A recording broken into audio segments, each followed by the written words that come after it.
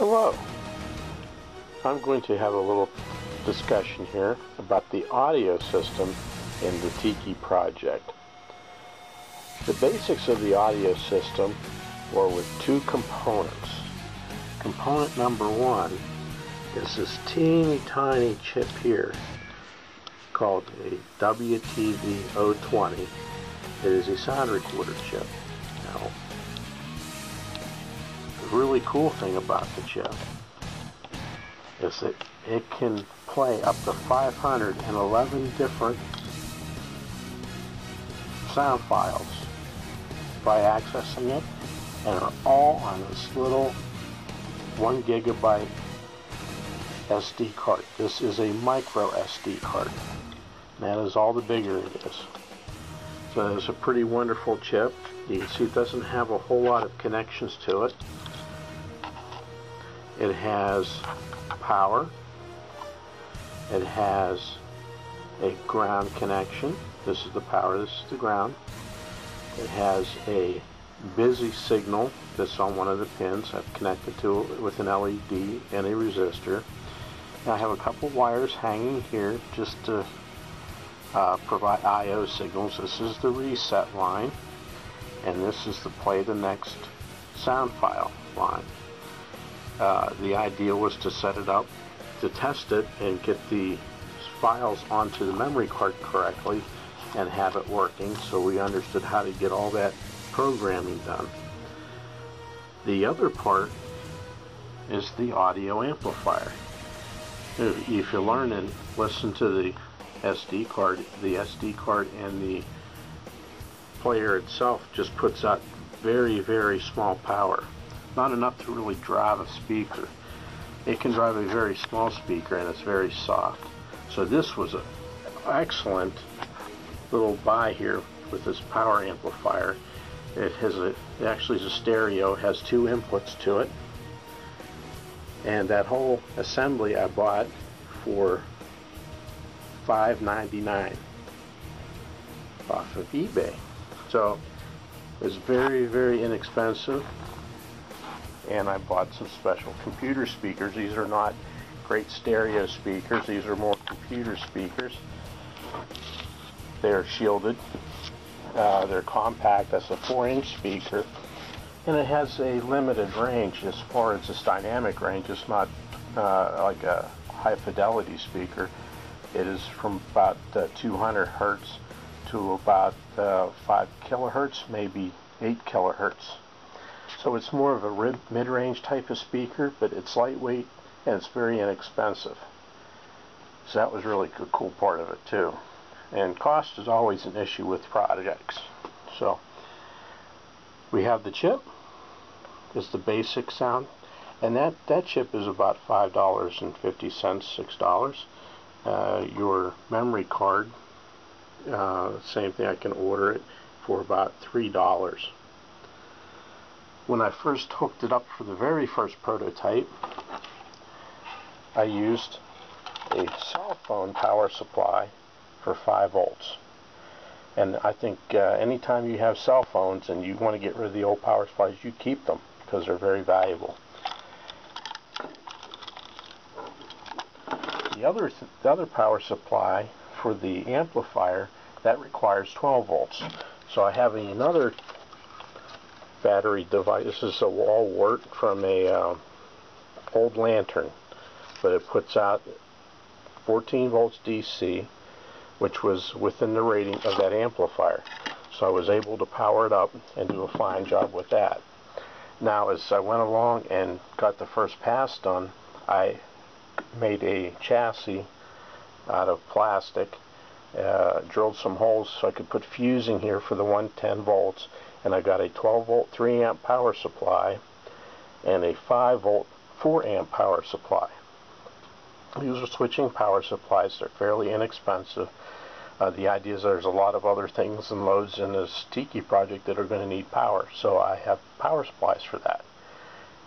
Later on I'll be adding more fusing and a switch in the project to go ahead and power more things from it. Okay, so at this point we've got it all set up.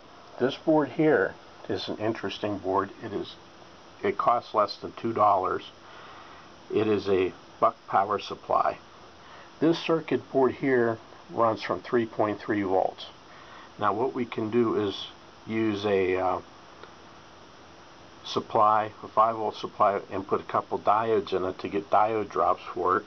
I prefer this way, getting this buck supply, and this is adjusted so 5 volts in is 3.3 volts out, which is perfect for it.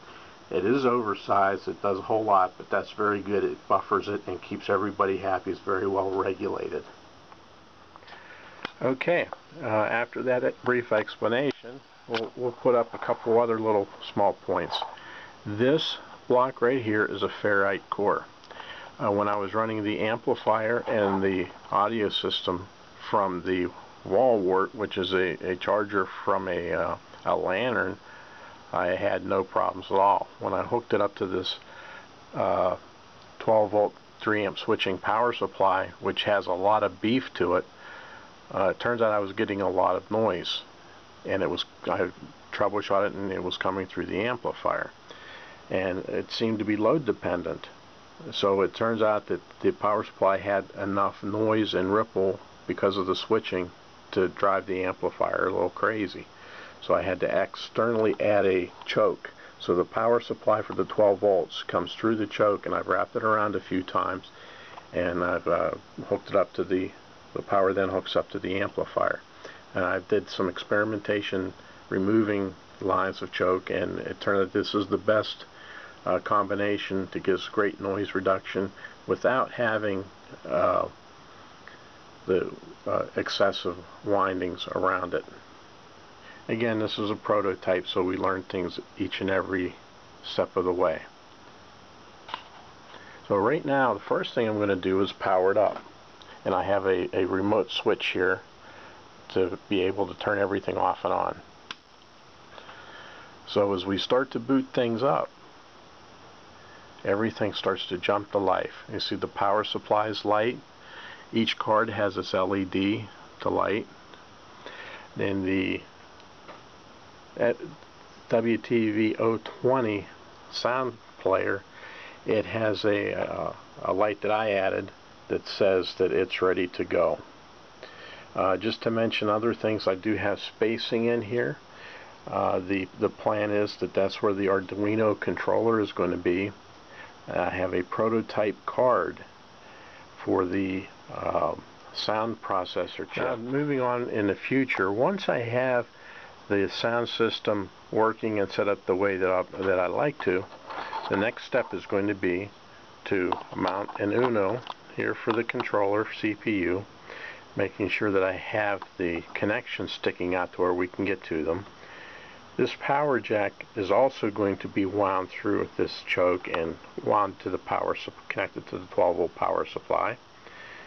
I have the prototype card here for a shield that will be mounted on top, and all the circuitry from the sound card will be installed here. And so I will get rid of this board, and now I have another board here for wiring power distribution for LEDs and other effects like that. Okay, and now whenever these boards get moved over to here, I will also use the Arduino 3.3 volt power supply to power this chip. So this power supply will not be needed anymore. This very small infrared motion detector, as you can see it's extremely tiny, is going to be the trigger for the Tiki. Whenever someone walks past, it's going to send an output signal that says it senses movement, and as long as the busy signal, which is this is the LED, right now it's lit, meaning it's not busy. So if it's not busy and this detects motion, it's going to trigger. Now what I'm going to do is add some hardware so that the circuit's simplified going to the Arduino, rather than wiring the busy signal, the control signal, and this motion detector. I'm going to put some just simple TTL logic for interlocking so that it doesn't send a signal until it's ready, and also it detects motion. So it'll be a couple AND gates and inverters to get the polarities of the bits right for the controller. and then there will be a signal here to tell it to run. So we can just do an example of a signal to tell it to run.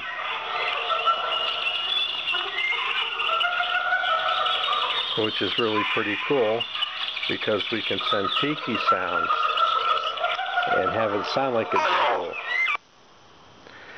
And I have a reset button there to shut it off so that I can talk.